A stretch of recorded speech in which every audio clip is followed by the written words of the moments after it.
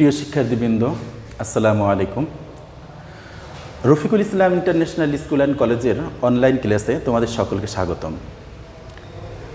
আমি মোহাম্মদ আল আমিন, সহকারী শিক্ষক বাংলা। আজকে আমি নবম থেকে দ্বাদশ শ্রেণীর গুরুত্বপূর্ণ একটি পাঠ সমাস, এই সমাস নিয়ে আলোচনা করব। আজকে সমাসের দ্বিতীয় পাঠ কর্মধারয় সমাস সম্পর্কে আমরা বিস্তারিত আলোচনা করার চেষ্টা করব। আমরা সমাস পাঠটাকে অনেক বেশি কঠিন মনে করি। আসলে সমাস এতটা কঠিন নয়, সমাস যথেষ্ট সহজ। আমরা কিভাবে খুব সহজে সমাস নির্ণয় করতে পারবো, আমরা সেই বিষয়টি আজকে তোমাদের সামনে উপস্থাপন করব। আচ্ছা, প্রথমে আমরা সমাস নিয়ে আলোচনা করি। সমাস শব্দের অর্থ সংক্ষেপ। সমাস শব্দের অর্থ সংক্ষেপ। এমন প্রশ্ন কিন্তু আমাদের এমসিকিউতে থাকে যে সমাস শব্দের অর্থ কী? সংক্ষেপ। অর্থাৎ দেখো, ছোটোকালে আমার মা আমাকে যখন জিজ্ঞেস করতো, আচ্ছা বাবা বলো তো তোমার হাতে আঙ্গুল কয়টা, তখন আমি একটা একটা গুনে গুনে বলতাম 1 2 3 4 5 6 7 8 9 10, এরকম গুনে গুনে বলতাম। অর্থাৎ কি, আমি গুনে ছাড়া বলতে পারতাম না, আমার বলাগুলো ওইরকমেরই ছিল। কিন্তু যখন আমি বড় হতে শিখেছি, বড় হয়েছি, তখন আমাকে যখন জিজ্ঞেস করতো আচ্ছা তোমার হাতে আঙ্গুল কয়টা, তখন আমি বলতাম আমার হাতে আঙ্গুল 10টা। আমি একবারে বলে দিতে পারতাম। তাহলে এখন দেখো, আমরা এখানে সংজ্ঞা লিখছি। সমাসের সংজ্ঞা: 2 বা ততোধিক পদ এক পদে পরিণত হওয়াকে সমাস বলে। তাহলে 2 বা ততোধিক পদ, এখানে 1 2 3 তিনটা পদ আছে, তিনটা সিংহ চিহ্নিত আসন, তিনটা পদ আছে। এই তিনটা পদ মিলে একটা পদে পরিণত হয়েছে। তাহলে এই তিনটা পদ হলো কি, আমার সে আঙ্গুল গোনার মতো, আর সিংহাসনটা হলো আমার একবারে বলে দেওয়ার মতো। আমরা মনে হয় এটা ক্লিয়ারলি বুঝতে পারছি। তাহলে 2 বা ততোধিক পদ যদি আমরা এক পদে পরিণত করি, তাকে সমাস বলে। সমাসটা আমাদের কেন প্রয়োজন হয়? বাক্যটাকে সংক্ষেপ করার জন্য, আমাদের বাক্যটাকে সহজ সরল প্রাঞ্চল করার জন্য আমরা অনেক সময় কিছু কিছু অংশকে বড় করে না বলে সংক্ষেপে কথাগুলোকে বোঝানোর চেষ্টা করি। তো সেই জন্য সমাসের ব্যবহার আমরা এখানে করে থাকি। তারপর দেখো, আমরা যে পাঠটা নিয়ে আলোচনা করতে চাচ্ছি সেটা হলো কর্মধারয় সমাস। কর্মধারয় সমাস কাকে বলে? বিশেষ্য পদের সাথে বিশেষণ পদের যে সমাস হয়, বিশেষ্য পদের সাথে বিশেষণ পদের যে সমাস হয় এবং পরপদের অর্থের প্রাধান্য থাকে, পরপদ প্রাধান্য থাকে, তাকে আমরা কর্মধারয় সমাস বলি। এখন তোমাদের কাছে প্রশ্ন হতে পারে, স্যার বিশেষ্য এবং বিশেষণটা কি? বিশেষ্য হলো যে কোনো নাম, সেটা ব্যক্তি, বস্তু, স্থান, জাতি, যা কিছু হোক না কেন, তাকে আমরা বলি বিশেষ্য। তারপরে বিশেষণ কাকে বলে? বিশেষণ হলো গুণবাচক, সেটা সংখ্যা, গুণ, সংখ্যা, পরিমাণ, অবস্থা ইত্যাদি বুঝাইতে পারে। অর্থাৎ এক কথা, বিশেষ্য ও সর্বনাম পদের দোষ, গুণ, অবস্থা, সংখ্যা, পরিমাণ যদি বোঝায়, তাকে আমরা সাধারণত বলি বিশেষণ। তাহলে বিশেষণ দেখো, আমরা এখানে একটা উদাহরণ দিয়েছি, চালাক চতুর। চালাক চতুর, তাহলে একটা দেখো, আমরা এই সমাসগুলো, যে চালাক সেই চতুর, তাকে আমরা বলছি কি? চালাক চতুর। যে চালাক সেই চতুর, চালাক চতুর। এখন এই যে চালাক আর চতুর, এখানে আমাদের একটা আছে বিশেষ্য পদ আর একটা হলো বিশেষণ পদ। যিনি জজ তিনি সাহেব, তাহলে যিনি জজ তিনি সাহেব, তাহলে আমরা তাকে কি বলছি? জজ সাহেব। আমরা একটা কথা আগেই বলে নিই যে সমাস নির্ণয় করতে গেলে, সমাসের ব্যাস বাক্য নির্ণয় করতে গেলে দুটা পদ থাকে। একটা থাকে পূর্বপদ আর একটা থাকে পরপদ। একটা থাকে পূর্বপদ আর একটা থাকে পূর্বপদ, একটা হলো পরপদ। তাহলে পূর্বপদ এবং পরপদ, এখানে পরপদের অর্থের প্রাধান্য থাকবে। যে সিংহ চিহ্নিত আসন, সিংহাসন। দেখো, সিংহ কিন্তু অতটা থাকলো না, সিংহাসন, অর্থাৎ পরপদের অর্থের প্রাধান্য পেয়েছে। তাহলে আমরা যিনি জজ তিনি সাহেব, জজ সাহেব, দেখো সাহেবের অর্থের প্রাধান্য পেয়েছে।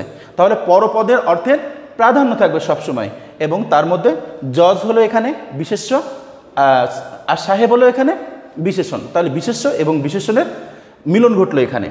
আমরা তারপরে এই যেগুলো বললাম, তাহলে যে বা যিনি ইত্যাদি শব্দ দিয়ে আমরা সাধারণত যে, এখানে আমরা বলছি যে আর এখানে বলছি যিনি, এই ধরনের শব্দ দিয়ে সাধারণত আমাদের চেনার রূপ হিসেবে আমরা ধরে নিতে পারি যেটা কর্মধারয় সমাস। কর্মধারয় সমাসকে আমরা প্রধানত 3 ভাগে ভাগ করে থাকি। সেটা হলো উপমান, উপমিত, রূপক এবং মধ্য পদলোপী কর্মধারয় সমাস।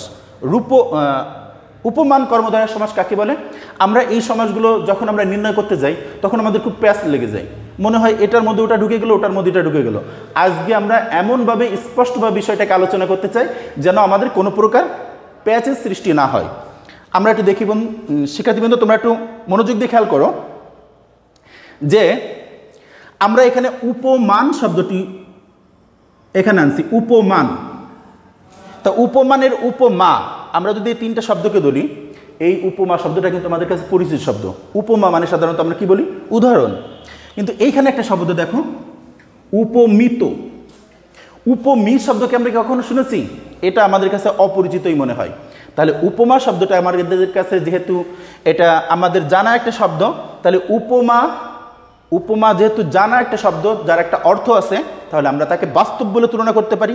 আর উপমি যা আমাদের কাছে পরিচিত নয় এমন একটা শব্দ, অর্থ কি আমরা তাও জানি না, তাহলে উপমি যেহেতু আমাদের কাছে অপরিচিত, তাহলে আমরা তাকে বলবো অবাস্তব। দেখি আমরা এই বাস্তব আর অবাস্তব দিয়ে আমরা কি চিনতে পারি। দেখো, স্বর্ণের মতো উজ্জ্বল, স্বর্ণের মতো উজ্জ্বল, তাকে আমরা কি বলছি? স্বর্ণ উজ্জ্বল। স্বর্ণ তো উজ্জ্বলই হয়, স্বর্ণ যে উজ্জ্বল হয় এটা বাস্তব, এটা আমাদের কাছে বাস্তব এবং সত্য একটা জিনিস। তারপরে দেখো, পুরুষ সিংহের ন্যায়, পুরুষ কখনো সিংহ হতে পারে না, এটা আমাদের কল্পনা, এটা আমাদের তুলনা, এটা আমরা তুলনা করি যে পুরুষ সিংহের ন্যায়, পুরুষ সিংহ, তাহলে পুরুষ কখনো সিংহ হতে পারে না, তাহলে আমরা সেটাকে কি বলছি? সেটা হলো অবাস্তব। আরও উদাহরণ দেখি, তুষারের ন্যায় শুভ্র। তুষার মানে কি? তুষার শব্দের অর্থ হলো বরফ, বরফ তো সাদাই হয়, তাহলে এটা আমাদের কাছে বাস্তব। তাহলে তুষারের ন্যায় শুভ্র, তুষার শুভ্র, তাহলে এটা বাস্তব হলো। তাহলে বাস্তব হলে তাকে আমরা কি বলতেছি? উপমান কর্মধারয় সমাস। আর যদি অবাস্তব হয় তাকে আমরা বলবো উপমিত কর্মধারয় সমাস। এখন দেখো, ফুল বাবুর ন্যায়, ফুল বাবুর ন্যায়, ফুল বাবু, ফুল বাবুর ন্যায়, বাবু কখনো কি ফুল হয়? ফুল কখনো বাবু হয়? এটা আমাদের কখনোই সম্ভব নয়, এটা অবাস্তব। তাহলে সেটাকে আমরা কি বলতেছি? উপমিত। তো এরকম করে আমাদের আরও অনেক উদাহরণ আমরা লক্ষ্য করলে আমরা দেখতে পাবো যে আমরা যদি বলি, আমরা এখানে দেখো, শশকের ন্যায় ব্যস্ত, শশ ব্যস্ত, তাহলে শশক তো ব্যস্তই হয়, তাহলে এটাকে আমরা কি বলবো? উপমান কর্মধারয় সমাস।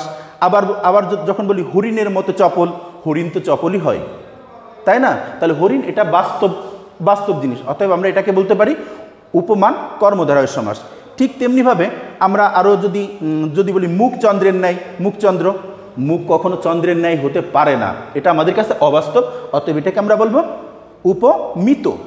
তারপরে আমরা বলি যে নরসিংহের ন্যায়, নরসিংহের ন্যায়, নর মানে পুরুষ, পুরুষ কিসের মতো? সিংহের ন্যায়, পুরুষ কখনো সিংহের মতো হবে? কখনোই সেটা সম্ভব নয়, অতএব এটাকে আমরা কি বলবো?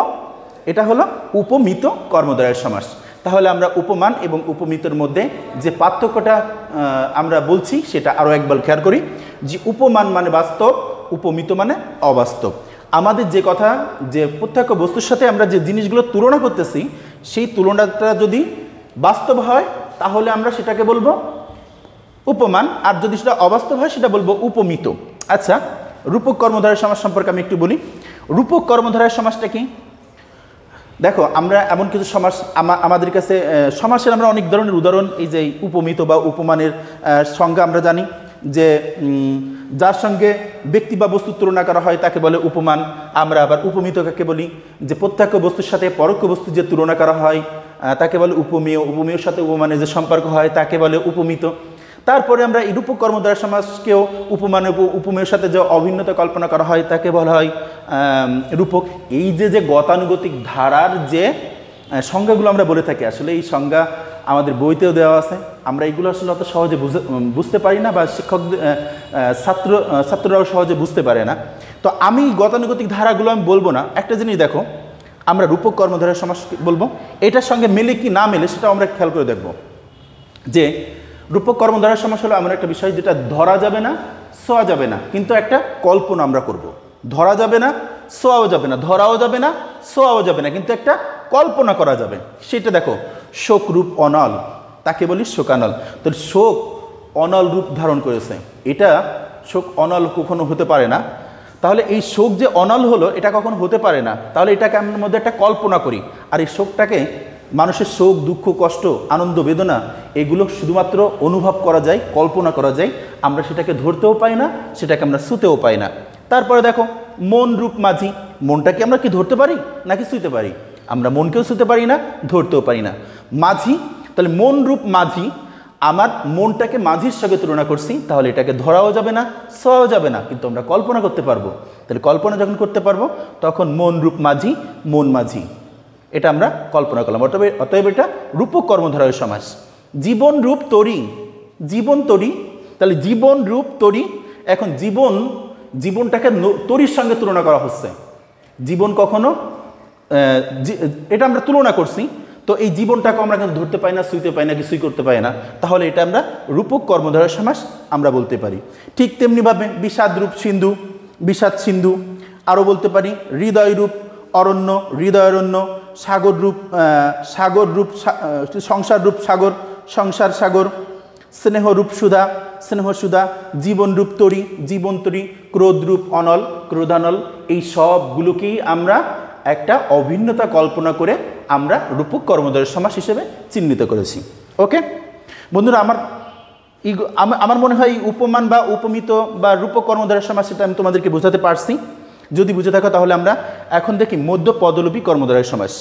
আমরা সমাস নির্ণয়ের সময় বলেছিলাম যে উত্তর পদ এবং পরপদ, আমরা দুটো পদ চিনি, সিংহ চিহ্নিত আসন, তাহলে এটা যদি হয় উত্তর পদ তাহলে এটা হলো পরপদ, মাঝখানে একটা পদ থাকে চিহ্নিত। আমাদের এই ধরনের মাঝখানে যে পদগুলো থাকবে এই পদগুলো বিলুপ্ত হয়ে যাবে, লুপ্ত হয়ে যাবে, লোপ পেয়ে যাবে। যেমন দেখো সিংহ চিহ্নিত আসন, সিংহাসন, চিহ্নিত শব্দটা কি এখানে থাকছে? চিহ্নিত শব্দটা কিন্তু এখানে থাকছে না, তাহলে এটা হারিয়ে গেল, লুপ্ত হয়ে গেল। তাহলে আমরা তাকে কি বলছি? সিংহাসন। ঘর আশ্রিত জামাই, তাকে আমরা বলছি ঘর জামাই। আচ্ছা, এই যে ঘর আশ্রিত জামাই, আশ্রিত শব্দটা কি পরবর্তীতে এখানে থাকছে? থাকছে না, তাহলে আমাদের কি হলো? মধ্যপদ লোপ পেয়ে যাচ্ছে, তাই আমরা তাকে বলছি মধ্যপদলোপী কর্মধারয় সমাস। তো এই যে সমাসগুলো আমি বললাম, আশা করি তোমরা এইভাবে যদি প্রতিদিন এটা উপরে যদি তোমরা অনুশীলন করো, আশা করি তোমরা অনেক সুন্দর করে বুঝবে। তো আজকের ক্লাসটা তোমাদের কেমন লাগলো? যদি ভালো লেগে থাকে তাহলে আমাদের চ্যানেলে অবশ্যই লাইক, কমেন্ট এবং সাবস্ক্রাইব করে আমাদেরকে অভিহিত করবে। ধন্যবাদ সবাইকে।